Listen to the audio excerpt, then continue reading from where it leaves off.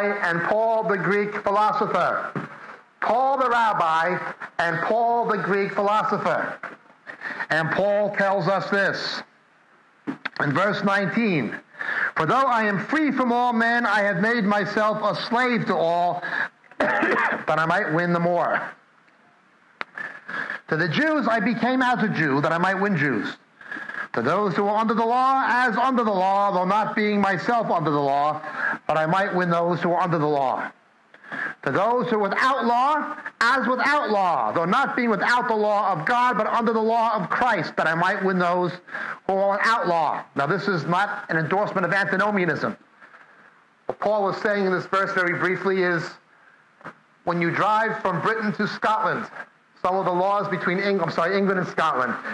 In England and Scotland, some of the laws will be the same, some will be different. But when you drive across from Cumbria into Scotland, you've passed from the juridical authority and the jurisdiction of England into the jurisdiction of Scotland. Some laws will be the same, some will be different, but you're not without law. Well, when you get saved, you go out from the law of Moses, law of sin and death, under the law of Christ, but you're not without law. Some things in the Old Testament are the same as those who are in the New Testament. Some are different. But Christians are not without law. We're under the law of Christ. You've come out of one law and gone under another. People who always yell in legalism and this kind of stuff, every time you point to the Bible, they are lawless. They are antinomian. And this relates to what the Bible calls the spirit of lawlessness. And Jesus said, because of lawlessness, most men's love will grow cold. We explain this on the caveats of the Olivet Discourse tape. Nonetheless, let's continue reading what he says here. For the weak I became weak, that I might win the weak. In verse 22, I've become all things to all men, that I might by all means save some. I do all things for the sake of the gospel, that I might become a fellow partaker of it. Do you not know that those who run in a race all run, but only one receives the prize? Run in such a way that you may win. Everyone who competes in the games exercises self-control in all things. Now, the fruit of the Spirit is self-control. Peter speaks of self-control, the Greek word ikrete. When you see a lack of self-control, you are seeing an absence of God's Spirit being in control. When you see people falling on the floor in hysterics and vibrating in drunkenness, that tells you it is not the Spirit of Jesus. The fruit of the Spirit of Jesus is always self-control. When you see a lack of self-control in Galatians, we're told that tells you Christ is not in something. Christ is not in Toronto or Pensacola or these things. He's not in these things. Lack of self-control means God's not in control. Paul reiterates this various places, but let's continue. Therefore, I run in such a way as not without aim. I box in such a way as not beating the air. But I buffet my body and make it my slave, lest possibly after I have preached to others, I myself should be disqualified. What a terrible thing that is if someone doesn't control their own flesh, even though they may preach the true gospel and even see people get saved. But that's another issue. Our purpose today is Paul the Rabbi and Paul the Philosopher. On our tapes on 1 Corinthians, two-part tapes, Koinonia, which we did for the first time ever, I think, here in Normandy. Of course, there's a polished-up version of it now, is Koinonia, the New Testament concept of fellowship. Koinonia from 1 Corinthians. Paul was taking concepts known to the Hebrews, we point out on that tape, and trying to culturally repackage the same things for the Greek world, for the Greco-Roman world, okay? Now, the book of Acts gives us the history of the early church from one aspect only. It shows us how Christianity went via Asia Minor into Europe, into the Western world, into the Greco-Roman world. That's all. We know that Christianity went to Black Africa before it went anywhere else. The Ethiopian eunuch. The first non-Jew to respond to not counting the Samaritans who were semi-Jews, the first non-Jew, ethnic non-Jew to respond to the gospel was a black African. The first person Jesus saved was not Jewish, was a black African, the Ethiopian eunuch. In fact, the Hebrew word for a black African and an Ethiopian is the same word in Hebrew, Cushi, the land of Cush, Cushites. And we know the gospel prospered in Africa, in black Africa. We know from history and archaeology that the gospel prospered across the entire north of Africa. The Berber people were entirely Christian until the Muslims invaded their nations and took their land. You know, the Muslims are always crying about Israel. Israel has already returned effectively 97% of the land conquered in the Six-Day War. If you count what they've given back under Camp David and so on, they've already returned 97% of the land. And they're crying over the 3%. Absolutely. What have they given up? Nothing. Yeah, nothing. Yeah, that's Islam. But what the Muslims won't tell you is how they invaded North Africa. And to this day, Berbers are second-rate citizens in Algeria and Tunisia and Morocco. Can't even have their own language or their own culture. The ancient Berbers were Christians who were murdered if they didn't become Muslims. And the other ones were forced to confess Islam at the point of a sword. Their land is immorally and I would say unlawfully occupied by the Arabs to this day. If you want to use Islamic principles, if you want to use the same principles they're trying to use about Israel, you'd have to say that, well, by the same standard, they should leave Morocco, they should leave Algeria. Of course, you can say they've been there all these centuries, what the Americans did to the Indians and so on. Okay, the Red Indians, so they've been here so long now, they're indigenous. You can make that argument, but that doesn't give you any right to repress the natives. And that's what they do. Okay. The gospel spread very quickly across the North Africa as well as Black Africa. We know that the gospel spread to the east. Historical tradition tells us Thomas went as far as India, but also we know that the Armenian Empire embraced Christianity long before the Roman Empire. The first empire to Christianize was the Armenians, not the Romans. Why does the book of Acts only give us one direction where Christianity spread? Begins in Israel for everybody. Okay. Begins in Jerusalem, Judea, Samaria, then to the ends of the earth. But why does the book of Acts only trace the historical record one way? Only the expression of Christianity that became Hellenized. Why? That's very simple. That was the hardest path the gospel had to take, was the Western world. The African received the gospel easily. The North African received it easily. The Oriental people received it easily. It was the Hellenized Europeans, the white people, who didn't. It was the hardest path. The Orientals received it. The blacks received it. It was the Westerner, the European, who received it. It shows the hardest path. If you know the hardest path, if you know the hardest mission field, and you have no problem with the easy ones, right? If you can play acoustic guitar, it's no problem with an electric one, right? Don't the pluck is hard. So it is. Paul is trying to take concepts known by the Jews and give them to the Greeks. And you begin with two different worldviews. Somebody has asked me about this today, coincidentally, at least a question related to it, 1 Corinthians chapter 1, verse 22. Indeed, Jews ask for a sign, Greeks search for wisdom. In a nutshell, it's this. The Hebrew way of thinking says, first believe, trust by faith, then you will understand. But not exactly. What it really said was, God has already given us enough reason to trust him. So based on what he has done, we should believe and trust him further. We don't trust him blindly. We don't have a blind faith.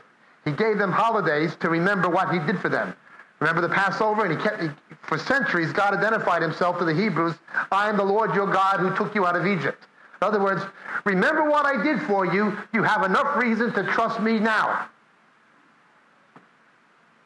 It wasn't a blind faith, but it was a faith that said, based on what he's already done, Just trust him and believe him, then you will understand further. But the Greeks did not have the revelation of the true God yet. The Greeks sought wisdom. So the Greeks said, first let me understand, then I'll believe. You understand? Because the Hebrews had the monotheistic revelation of the one true God, it was, trust me, then you'll understand. You already have enough reason to trust me. Believe, then you'll understand. The Greeks didn't have that revelation. It for them became, first let me understand, then I'll believe. Paul had to cross this divide into the Aristotelian and Platonic world. There were certain concepts that the pagans had no concept of whatsoever. None.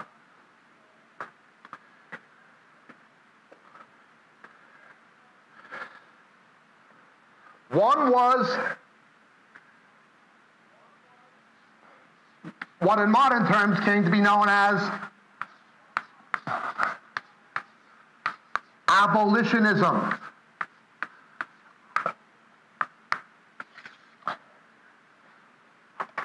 Freeing slaves. They had a provision where somebody had the option of giving freedom to a slave in exchange for certain things. But the idea of abolishing the institution was unknown in the non-Jewish world. Under the Torah, God did not allow slavery. It was outlawed. A man-stealer, somebody who abducted somebody to put them into slavery, had to be capitally executed. Okay? That was very strange that the Calvinists who perpetrated slavery in the American South were replacementists who believed the church was the new Israel. Well, if they were going to do that, they should have followed the Torah and hung the people selling them slaves who were abducting them and hung the African chiefs who were selling their own people. That's what they should have done. If they were going to keep the Torah, they should have hung they should have killed the man-stealers. But they just took the aspects that suited their economic interest. The Jews would not allow slavery. At the year, they allowed what, again, in modern terms, we call what came to be known in the 18th century as indenturism,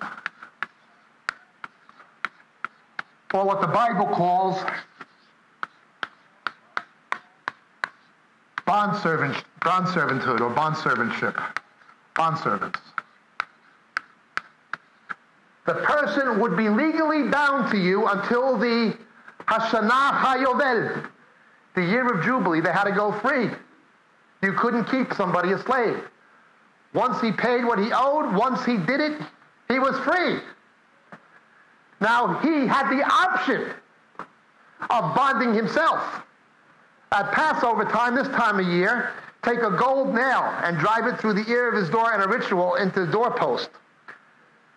If he worked for somebody who was benevolent and who took good care of him and his family, who was a righteous man according to the Torah, and this person was a person of affluence and means and gave him a better livelihood for himself and his family than he could likely earn himself, he had the option of remaining in that person's servanthood by his own choice. But he could not be legally forced to do it.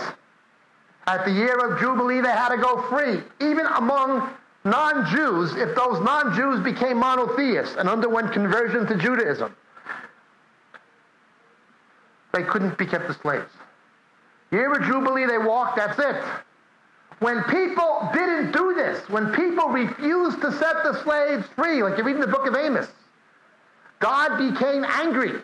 He said, this is not simply a sin against them, it is a sin against me. These are my people, I set them free. A concept which Paul picks up on in the New Testament. And the Lord is neither free nor slave, we're all free men of the Lord. So the prophet Amos begins to preach abolitionism, which of course in this country with the Wesleys and with William Wilberforce and the Earl of Shaftesbury and then the abolitionists in the United States, they took their inspiration from these books. Remember, the first countries to abolish slavery were Christian. The last ones to abolish slavery are Muslim. And I just heard news reports yesterday that there's a slave ship with little black kids on it being sold as slaves in Africa. You know, to this day, rich Muslims buy black children as slaves. Only place in the world you find slavery and it's blacks being enslaved still is by Muslims. Yet the Nation of Islam and Louis Farrakhan goes around tells people Christianity is the white man's religion. Islam is the religion of black liberation. Yeah, tell it to those kids in a slave ship that we heard on the news yesterday. Go tell them that. See what they tell you, Mr. Farrakhan. Abolitionism was a concept the Jews knew, not the Gentiles. Now, Paul was in a situation where if Paul began preaching against slavery the way Amos did, okay, and saying it was sin and immoral and unjust and all this, and an offense against God, the church would have been accused of sedition and even more persecuted. So what Paul did was to make it clear that within the church, slavery was not God's ideal, and it should ideally be gotten rid of. He says if you're a slave and you can get free, do that. What Paul said. Okay? And Paul told Christians, and if slaves had been free, they would have had no economic means of survival. So Paul told Christians who had slaves that didn't want to go free or couldn't go free just for reasons of survival, that you treat them as your equal. Now, these concepts were radical to the Greek world. So what Paul was saying is, look, as the gospel permeates the Greco-Roman world, slavery will disappear of itself. Okay? He wanted to get rid of it, but he knew if he tried to get rid of it, then he would have been accused of sedition. It would have been seen as economically undermining the economy of the Roman Empire. 25% of the population in most of the cities alone were slaves. And in the rural communities, on the farms and that, it was higher. Imagine the social and political upheaval that would have resulted, and the persecution that would have come on the church. And the Romans, you know, if the slaves began talking about being free, the Romans, they would have just killed them. There would be no talk about anything other. Okay. These were concepts of which the non-Jewish world had no concept. So Paul has to introduce these things progressively. A similar concept was monogamy. Even by Jesus' day, most Jews only had one wife. And Jesus himself said, look, from the beginning it was not so. Okay. Even by the Second Temple period, there was a lot more monogamy. So what Paul says is the same thing. Well, this is negative. But if you Greek people already have more than one wife, keep her. Except you cannot be a leader or a deacon or an elder in the church. You can't have any leadership position in ministry in the church if you have more than one wife. So he does what he does with slavery. He demeans it. He says it's not God's ideal, and we have to get rid of it in the church. And then once we get rid of it in the church, we have to, as the gospel progresses, we have to look to get rid of it in society. Okay? Polygamy. And of course the Mormons go back under this, don't they? These were concepts of which the pagan world had virtually little or no concept. With these things, Paul is progressive in his strategy. However, there were other things in which Paul's day resembles our day. There was a counterfeit spirituality. That counterfeit spirituality is like all counterfeit spirituality, including ours. Truth is mixed with error. Now, we have other tapes explaining this. The Greek words ekatharsis and the Greek word Parasogzusim, we have other tapes explaining it. Things that are somehow true, but perverted or distorted. Let's look at these things. There were things that the Greeks and Romans and so on knew about, but they had a wrong slant on, that became demonically influenced. To this day, you will find the non-Western world, the Orient and Africa, will have the same advantages and disadvantages they had in the early church. The advantages you'll find in bringing the gospel to Asia or Africa is they're much more spiritually aware because they didn't have the Enlightenment. You don't have to try to convince an Asian or African that there's evil spirits, demons. They know that. You don't have to try to convince them there's supernatural power. They know that. You don't have to try to convince them that there's some kind of afterlife or immortality of the soul. They know that. They're not corrupted by Western rationalism. On the other hand, because they never had the Enlightenment, they are corrupted by something else, superstition. That's the disadvantage. Okay? That's the disadvantage. The Westerner, it's the opposite. People who live in the West, irrespective of their color or race, they may not be superstitious. Okay. But they have a perverted rationalism, which they think is logical, but is really blindness.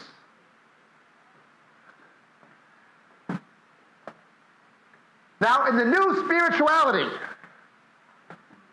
we have to understand something. 25 years ago, 35 years ago, even when I was in university, the obstacle was rationalism. It was atheism. I was an agnostic. Okay? It was Western rationalism. That was the obstacle.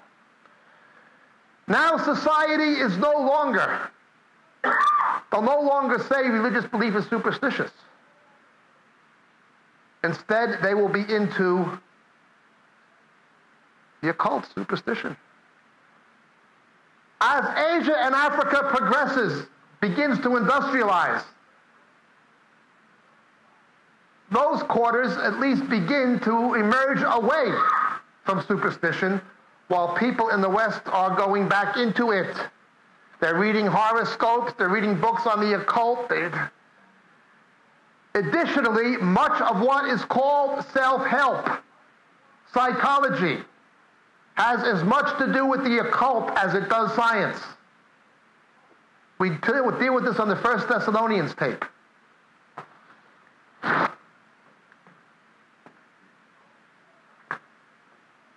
So we are up against a situation similar to what Paul was up against. I pointed out a number of times when you witness to New Age people. I witnessed to New Agers in Hawaii. That's one of the places they go. The place they go to in Britain is this Finhorn place in Scotland. That's where they hang out. To go to Hawaii and you see Western people university educated. I mean, dentists and engineers and accountants, people in their 20s and 30s. Men and women with careers and professions standing on the beach naked with tattoos chanting at the sun. Hundreds of them, pounding on drums, chanting at the sun, naked, dancing on the beach. And of course, you try to witness to them. And it's strange. You tell them you believe in Jesus. Of course, they also believe in Jesus. That's the cosmic Christ. You tell them you believe in sin. Of course, they believe in sin. That's giving place to negative energy. That's being negative. You tell them you believe in the Holy Spirit. They, of course, believe in the Holy Spirit, what a philosopher would call the zeitgeist, the spirit of the age. You tell them you saw the light and you were born again. I saw the light and I was born again. They will tell you that they saw the light and they were born again.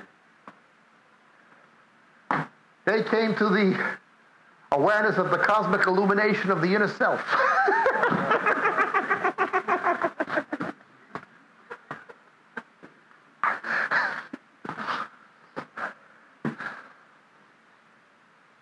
I was down at the beach in Hawaii several months ago, and this guy tries to sell me some cannabis. And I try to witness to him. That guy could quote whole passages from the book of Revelation. I wish most saved Christians knew as much scripture as he did. Except that he had this New Age interpretation of it.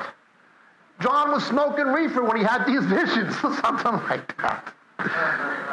Now, having been a hippie in the 60s and that, I know what this is. I used to take acid and all that when I was a kid. I understand what my generation began this stuff. I know what it was. We did the whole thing with the skinny dipping and smoking reefer on the beach. We invented that stuff.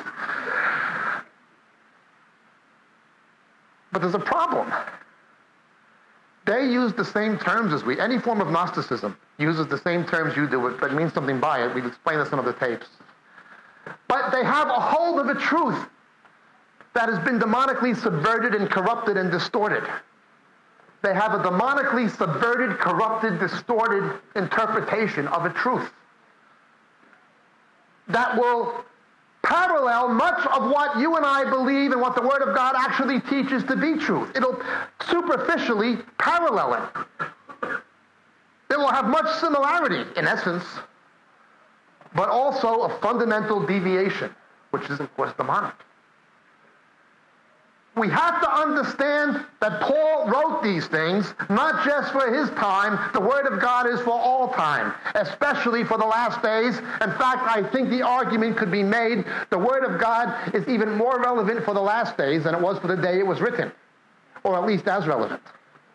Of course, the devil has raised up liars and deceivers who teach against this. The main liar of Satan today in the church is Tommy Tenney, who wrote the book God Chasers. He says the Bible's dusty old truth. That's where God has been. We have to go where he is now. He's, of course, all the big talk now. He's Paul Weaver, the so-called general superintendent of the Assemblies of God, has Tenney as the speaker this year, the featured speaker at the Assemblies of God conference, together with Gerald Coates and Colin Dye. Tenney's the latest one, the man who demeans the Word of God. Dusty old truth. That's what God used to be. That's the devil's servant Tommy Tenney and the devil's servant Paul Weaver. Another one is Clark Pinnock. Another one of Satan's agents today is Clark Pinnock. Now endorsed by the Church of Nazarene, apparently. At least they had him lecturing in their Bible college. Very disappointing. The future depends on us, not on God. He doesn't know the future. The outcome is determined by us. Unbelievable. The God within puts us in the place of God. That's what New Age does. No. Every one of these agents, you'll find them now demeaning the relevance of the Word of God. First, they begin ignoring the exposition of Scripture. When you see the exposition of Scripture being ignored, as John Wesley said, look out. That's the first sign of death. It means they stop believing it. Then you had Gerald Coates with that interview in South Africa where he talks about the insufficiency of Scripture. Gerald Coates, the insufficiency of the Word of God. Now they got Clark Pinnock, and then they get Tommy Tenney. It gets worse and worse and worse. This is the whole paradigm shift. Experience becomes the thing. There was this one guy who wrote a book called Marketing the Church, where he's obviously influenced by people like Peter Wagner and Bill Hybels. I think his name is Barner. I have the book, and he wrote the book, and he says, the congregation is paramount. It's what the assembly, the congregation wants that's paramount. Not what God wants, not what God says. It's marketing. You find out what the market demand is and you give it to them. This is the whole thing that Bill Hybels got from Robert Schuller. That's all what it is. Big lie of the devil. But in order for these ideas to be prevalent in the church, you have to go away from the Word of God. And you have to have backslidden and false leaders like Paul Weaver and Gerald Coates that'll bring this stuff in, you see. Then these guys like Tenney can take the church away, and that's what's happening. The schisms in the body between those who believe the Word of God and those who effectively abandon it in favor of experience. And of course, this is the history of the charismatic movement. Experience replaces the Word of God. The late heretic John Wimber, we're cataloging our experiences in order to work out what our doctrine is. You don't begin with the Word of God to find it. You catalog your experiences. The whole paradigm shift. That is what we are up against, but that is what Paul was up against. Conflicting worldviews. Whenever you have a fundamental change in society, economically and politically and culturally, you'll have a change in worldview. The high-tech economy is the biggest change that has happened since the Industrial Revolution. There is a new worldview. People look at things differently than they did in the industrial age. Okay? In the old worldview, and the Industrial Revolution took 250 years to happen. The high-tech revolution took 25 years to happen. 10 times faster. And it's still happening. In the old worldview, it was Western rationalism. And what came from it? Things like higher criticism. Those were the obstacles to the gospel. The new worldview, the new society, is no longer post-Christian. That was the old worldview. Now it is post-Christian, neo-pagan. There is a new spirituality. Okay? We deal with this on the Show Me tape and teaching, which you can get in print inside a bit. This new spirituality is just like Corinth, essentially. They have a lot of the beliefs we have, superficially. And they even call them the same things. But they're really different. Let's see what Paul does. Paul tries to take things that they misunderstood. You see, every one of Satan's lies are not out-and-out lies. They're corruption of truths.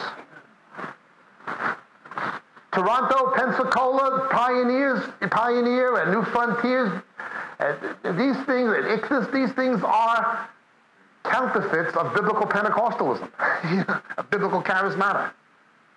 Every one of Satan's lies are counterfeits of something true. Let's begin and see what some of these things are and what Paul the Rabbi does. Chapter 2, verse 14.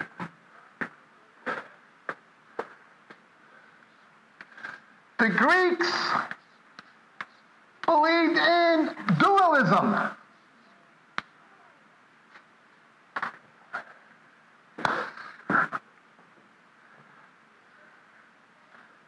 Dualism is a corruption of a truth. The truth being the old nature and the new. The Bible never separates between the spiritual and the secular.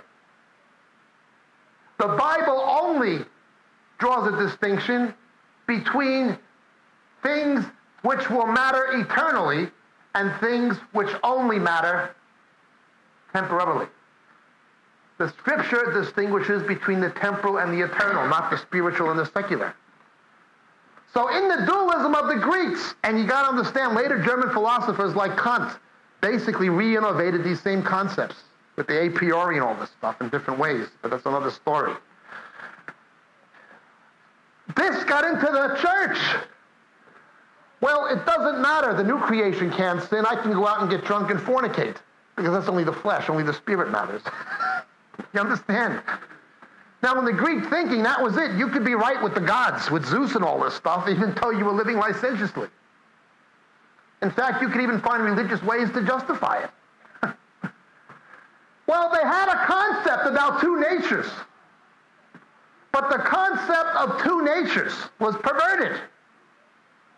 Paul takes the right concept of two natures and explains it to the Greeks, who had a wrong concept of two natures. You understand? Now, Paul, in 2 Corinthians especially, was up against false teachers, false apostles, who were coming in to corrupt what he taught that was true. Look at verse 14. A natural man does not accept the things of the Spirit of God, for they are foolishness to him. He cannot understand them because they are spiritually appraised. That word appraised there in Greek is discerned. But he who is spiritual appraises all things, yet he himself is appraised by no man. Now, the liars would come in 2 Corinthians and try to corrupt the things that Paul straightened out in 1 Corinthians. You understand? So after he wrote the first letter, these other guys came in and began re-corrupting the things he came to straighten out. And now you see the same today. Rodney Howard-Browne on one of his videos, he says, don't try to understand this. The natural mind does not understand the things of the Spirit. Notice he changes one word. The Bible doesn't say the natural mind, it says the natural man. The natural man is unsaved people. We have the mind of Christ. He changes one word and gives the passage an entirely different meaning. In fact, the spiritual man in the very next verse judges all things. He tries to understand it on the basis of the Word of God. It's the carnal man who doesn't.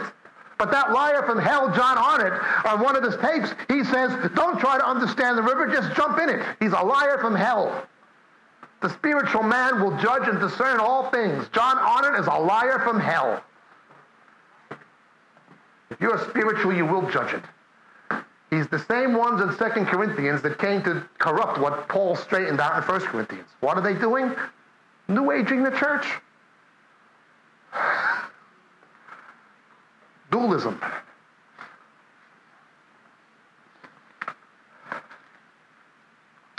Let's continue.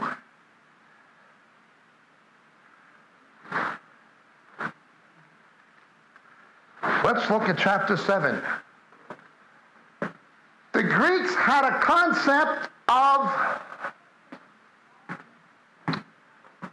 sex and sexuality being a spiritual experience.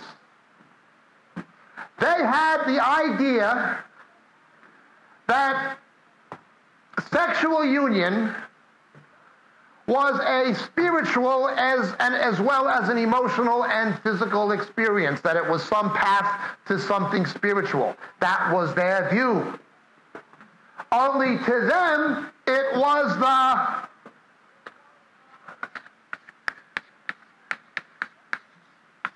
this is the best of it, Hydos, Gamos. In Greek, the temple prostitutes. Now, this was the more relatively civil version of it.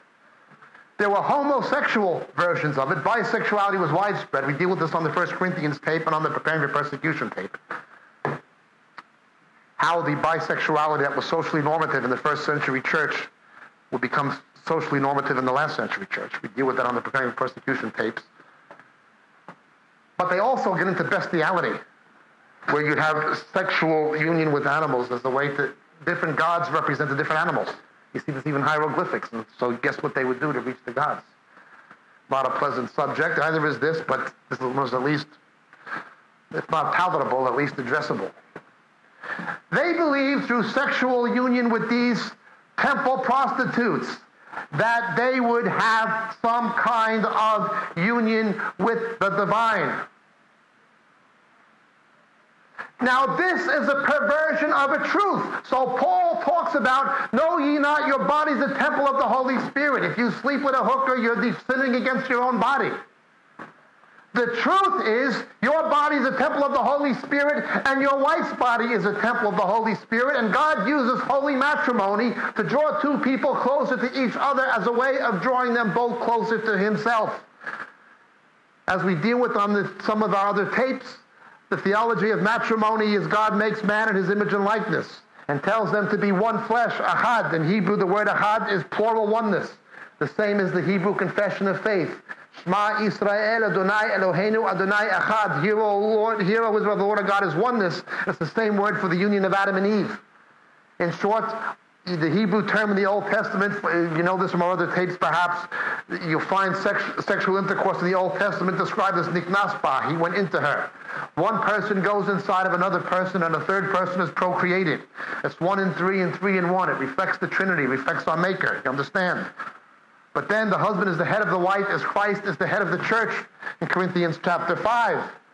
As Israel was God's woman, the church is the bride of Christ. It's Jesus going inside of the church, causing the church to be fruitful. Yes, there is a theology of matrimony, and there is a spiritual dimension to sexual union within matrimony.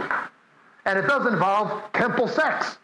The Greeks understood there was a temple sexuality, but they had a corrupted, perverted concept of it. All of his lies corrupt something what's true. The devil can't invent anything. He can only corrupt something that God invented. He can't invent anything. He can only corrupt what God invented. God's the creator. Sex was God's idea. He invented it. Sex was God's idea. C.S. Lewis understood this in his Screwtape Letters. The devil doesn't like sex. He doesn't like anything that's pleasurable.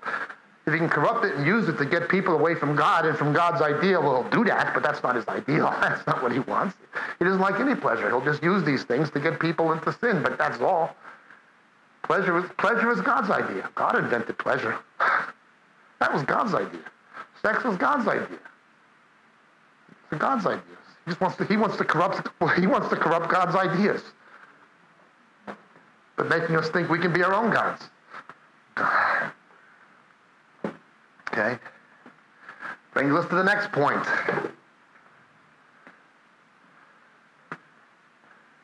Big problem in the first century church, particularly among the Romans. Deification. The Romans began to deify men, specifically the emperors. Now again, on the Matthew 16-17 tapes, we explain this about the Pontificus Maximus, of whom the Pope is heir. Now the emperor was the head of the pantheon. It's the pontiff of Rome. The title bequeathed to the Roman Pope. They began deifying men, specifically emperors, during their lifetime and worshiping them. Okay?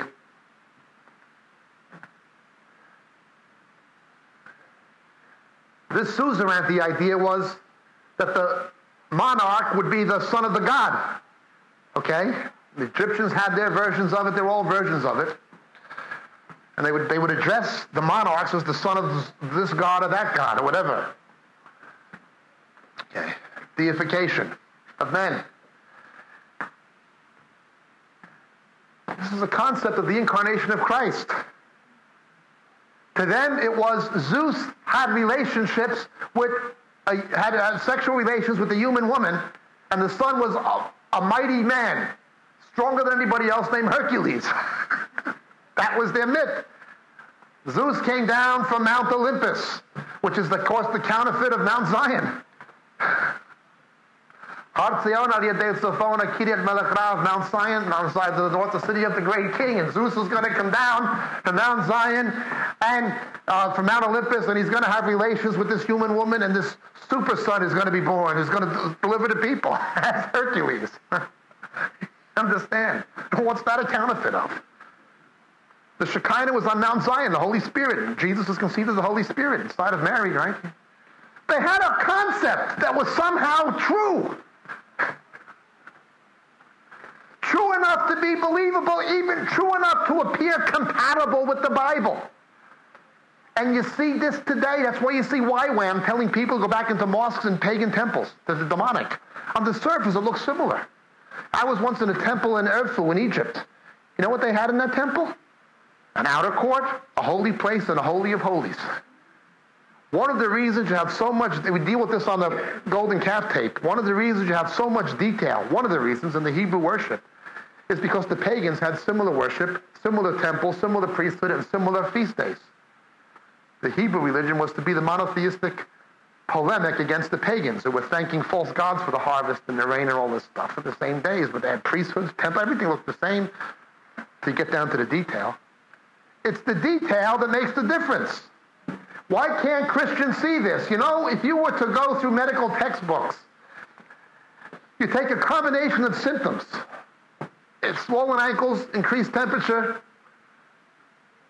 increased blood pressure, rashes on the extremities. Say you got 20 symptoms. Those same 20 symptoms can be symptomatic of 500 different diseases and maladies. That's only the known ones. Now, a diagnostician has to know not the similarities. He has to know what makes this one different. You've got to get into the detail. You've got to get into the blood chemistries. You've got to look at well, we know what's the same. This has the same symptoms as this. It could be this, could be that, could be... You've got to look at what's the difference. And any credible theologian should know that. But they don't. You don't have theologians anymore. You have Paul Weavers and Gerald Coates. Give me a Martin Lloyd-Jones any day. One of the reasons he was a good preacher, perhaps, is that he was a good physician. He was the Queen's physician. At least he knew how to think. These guys don't even think. I don't even know if they know how to think, some of them. Deification. Or, perhaps better put, incarnation.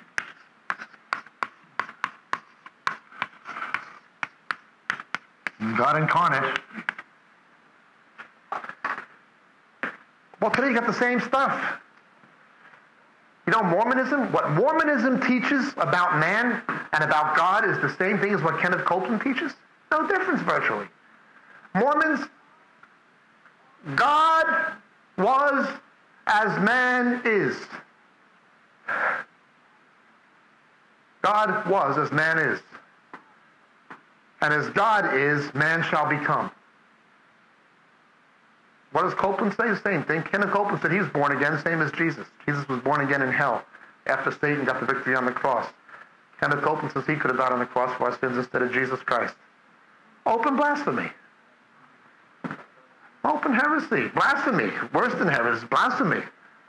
Your God, we're all little God, the little gods thing. They take one verse in the scripture out of all context.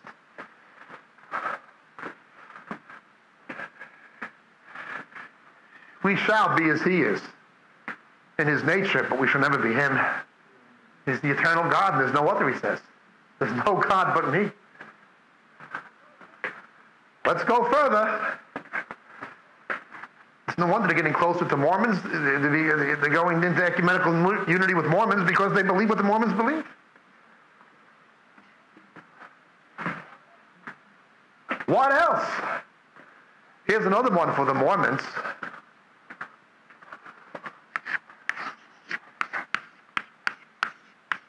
Baptism. Turn to 1 Corinthians 15. The Jews had baptism. It was called Brit Mikvah. You see, the Essenes had baptism rituals. John the Baptist was baptizing people, but with a different concept than the New Testament one, which was co-death and co-resurrection. In the pre-Christian concepts of baptism, it symbolized washing your sin away, or attempting to. In the biblical concept, the New Testament concept of baptism, rather, it wasn't getting rid of your sin, it was getting rid of the sinner. You know, there's two different things entirely. Two different things entirely. God doesn't get rid of our sin, he gets rid of the sinner. Jesus took our sin. Doesn't get rid of our sin, he gets rid of the sinner. From a new creation, co-death with Christ. Now the Mormons love this verse. 1 Corinthians 15, please. It's verse 29. Otherwise, what will those do who are baptized for the dead if the dead are not raised at all? Why then are they baptized for them? The Mormons knew about the afterlife. I'm sorry, the Mormons know, but also the Greeks knew about the afterlife, rather. Okay?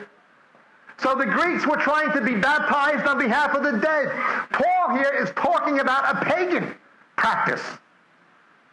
He's saying, look, even the Greeks, even before you were saved, even when you were in paganism and superstition, you knew about the afterlife and about baptism. That's what he's talking about, a pagan practice. The Mormons think it's a Christian one. Unbelievable. Paul is trying to give the correct understanding. Okay? Now notice every one of these issues are issues today. Mormonism is the fastest growing so-called Christian sect in the UK. These things are practical for us. Otherwise, if it was just history, I would maybe do one tape of it, and that would be it. This is for us. Same issues, simply repackaged for our time. More than that, charismata, gifts.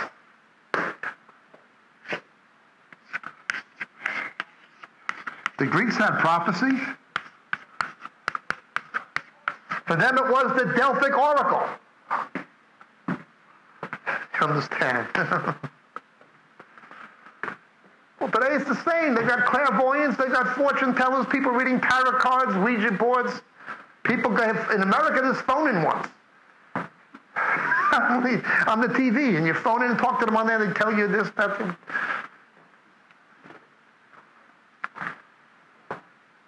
Well, the Greeks knew about prophecy. Prophets, plenty.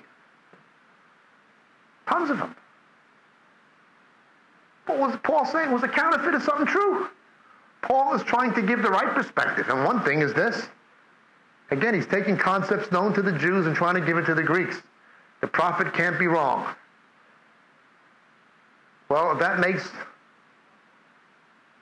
the prophets of the ancient Greek gods false prophets. If it makes the prophets of Baal false prophets, if it made Hananiah a false prophet in Jeremiah 28, if it makes the founders of Jehovah's Witnesses like Rutherford and Charles Taze Russell false prophets, and if it makes Joseph Smith a false prophet, it makes Rick Joyner, Gerald Coates, and Benny Hinn false prophets. Certainly Paul Cain. They're false prophets. Those who follow these men are in rebellion against God. They're following false prophets. They predict things that don't happen, then make another false prophecy. Paul tries to take this concept that the Jews would have known and give it to the Greeks. The Jews had some understanding about God wanting to give his spirit and a new nature to people. They had some concept. Only in the Old Testament, okay, it was only, the Holy Spirit was only for certain people, high priests, kings, and prophets. Moses wanted all God's people to be able to prophesy sometime, but that was only possible under the New Testament, New Covenant. The Greeks knew about, the Hebrews knew about the theology of marital sexuality from the books of like Hosea, right? Israel's, your husband is your maker. You know, Yahweh was the husband and Israel was his bride. And they had the Song of Solomon. They knew there was a theology to sex and marital sexuality. They knew about it. The incarnation, well, the Messiah was God to become a man.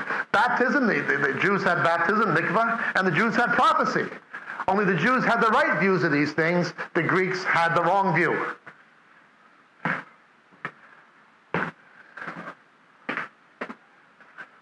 The Greeks had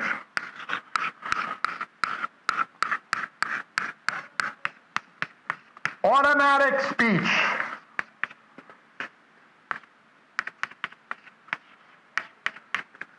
Glossolalia. Tongues. Witch doctors have it, Mormons have it, Spiritists have it, they all have it. Always did. Now, I believe in tongues, and I've prayed in tongues, but if you think that most of what passes for tongues today is tongues, you ought to have your head examined. I'm not saying it's not real. Most of what you hear today is not real.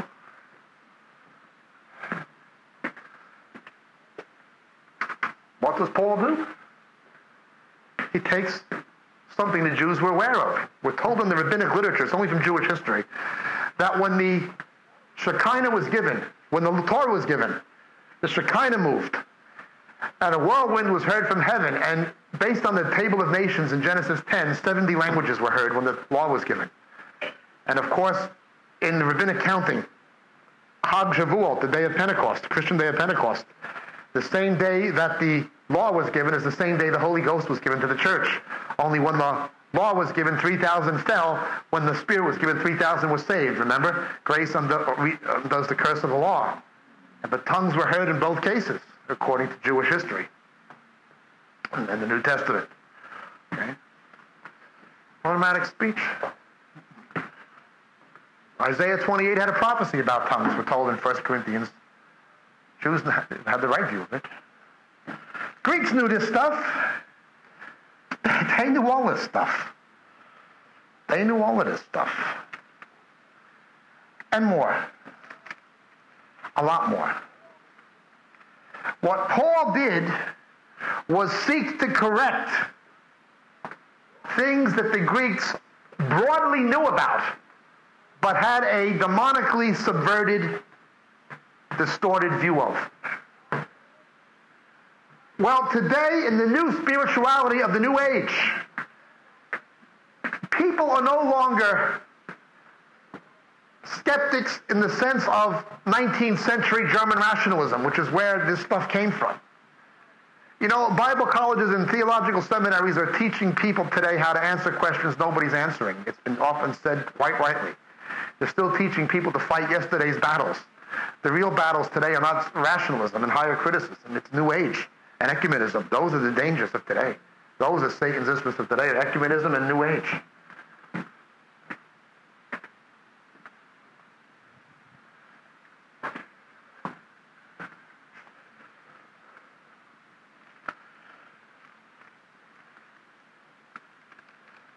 Again, the Greeks, they had a concept of resurrection in 1 Corinthians 15, but it was a wrong one.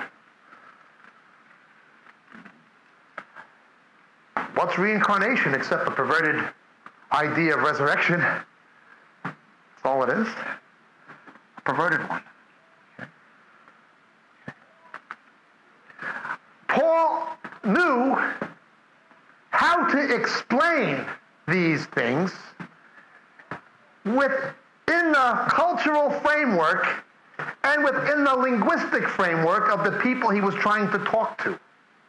Notice in chapter 9, where we began, how he talks about Olympics. Now, the Jews didn't like Olympics. That was one of the things that sparked off the rebellion of the Maccabees. Okay? These gymnasiums and these public athletic competitions where people would wrestle naked publicly in this stuff, this was an offense to the Jews. Okay. Yet Paul knew how to take these same concepts that these Greeks were into. He'd go to where they were wrestling naked and say, look, you see what that guy's doing, punching up, these guys wrestling and everything like that. And he'd go there and take it to them. That's why I have no qualms about going to Finhorn or Maui and listening to the New Ages. I know what they do, but I know what they need. Easier said than done, but that's it. Interesting, isn't it? That's what Paul did. And to reach people in the new spirituality, that's what we need to do today. We need to take this and say, yeah, wait a minute, you understand about dualism, but you have the wrong view of it. You understand about the relationship between spirituality and sexuality, but you've got a perverted view of it. You understand about man being a god, but you got the wrong view of it. The Mormons, you understand about baptism, but you got the wrong view of it. Baptism on behalf of the dead. You guys, you have prophecies, you have fortune tellers and all this kind of stuff. Like Ronald Reagan's wife used to go to Gene Dixon and then tell him how to negotiate with the Soviets. He was the great Christian president of America, married to a witch. Backed by Jerry Falwell, who now calls Reverend Moon an unsung hero. On Moon's payroll, apparently. Got money from him. Automatic speech, tongues, the whole bit. That's what it is. I became as all things to all people, that I might reach them. To the Jews, to ones under the law, as under the law. Culturally identified with his fellow Hebrews. To those who aren't, as one who isn't. To slaves, I identified with the slaves. To the free, I identified with the free. To the weak, I identified with the weak. To the strong, with the strong. To my fellow Romans, I'm a fellow Roman. To the Greeks, I'm a Greek. He took the Word of God and straightened this stuff out. You understand? The problem today is, instead of taking the Word of God and straightening the New Ages and the Mormons and so forth out, we're letting them straighten us out. Youth with the Mission is telling people go back into the mosques and Hindu temples. Robert Schuller is saying if his grandchildren turn out to be Muslims, he wouldn't be disappointed. He loves the Mufti of Damascus. He's a great spiritual man. He's Bill Hybels' guru. And then all these pastors are going to Hybels. You understand how this works? Instead of going the right direction, they're going the fundamentally opposite direction. Instead of taking the Bible, they're going into experience, into prophecy, into automatic speech. Except that it isn't real prophecy and it isn't real tongues. Real prophecy and real tongues will agree with Scripture. Won't agree with Rodney Howard Brown.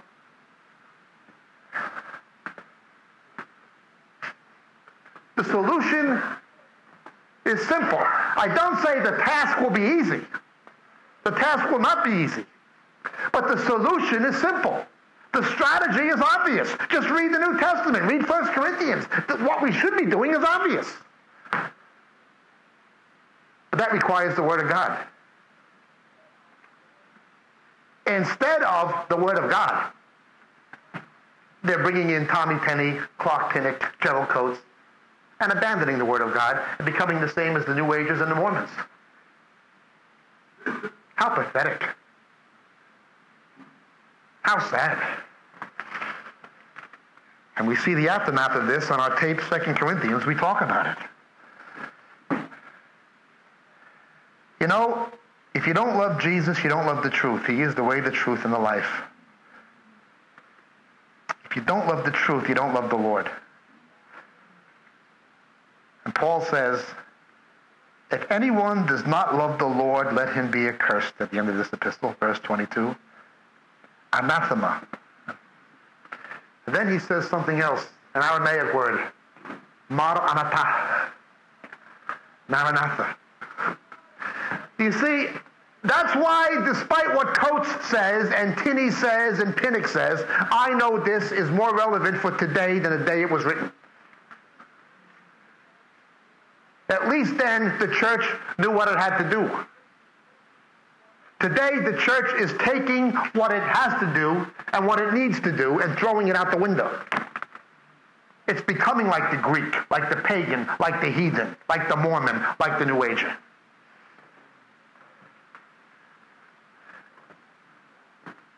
Now, the faithful will realize this and act on it. But I've got to be honest. I don't know if the rest of it can be stopped, short of one thing.